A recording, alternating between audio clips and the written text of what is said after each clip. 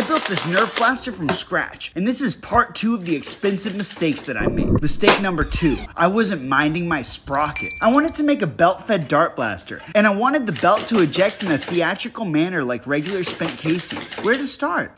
Bike chains. Let's make a chain that links together using friction from the darts, so that once the darts are gone, the chain links fall off. Now, how will we move the chain through the blaster? Bike sprocket. Let's make a circle with our chain and make a 3D model out of the negative space. Whoa, a perfect sprocket. Plug it into a 50 RPM electric motor and now we've got 5 darts per second. Do you think we could go faster? I've got a 200 RPM motor right here.